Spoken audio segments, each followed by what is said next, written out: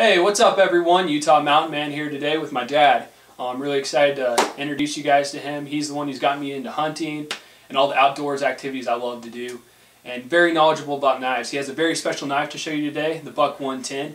Take it away.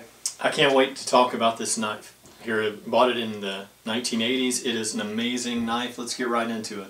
Okay everyone, so let's get right into it. This is your Buck 110. And it's an amazing hunting knife. Let me tell you a few things about the dimensions on it. The blade length here is 3 3/4 inches. Closed length is 4 3/4 inches. Overall length, 8.5 inches long. Now this thing weighs 7.5 ounces, so it's a stout knife.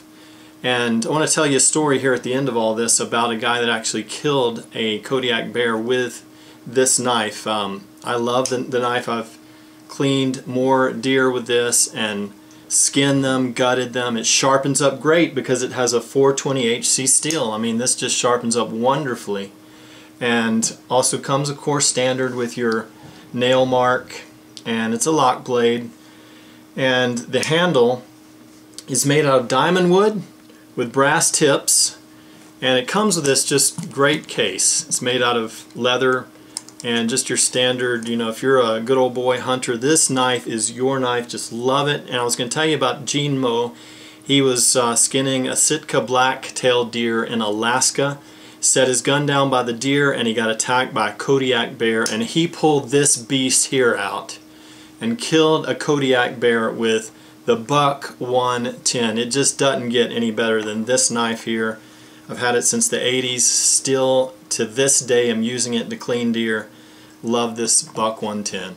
Alright, that was our knife review video. Thanks for watching everyone. I want to thank my dad for doing that review. You're welcome. He's taught me a lot about fishing and hunting, and man, this is the ultimate hunting knife, as he said. So go out and get your guys a Buck 110. This is the knife. Read the Gene Moe Story on Google about this Buck 110. Doesn't get any better than this knife. That's for sure. Thanks everyone for watching. Hope you enjoyed the video. If you did, please subscribe down below. Leave a comment. Tell us what you think about that story about killing the bear. And remember, life is good when your knife is good.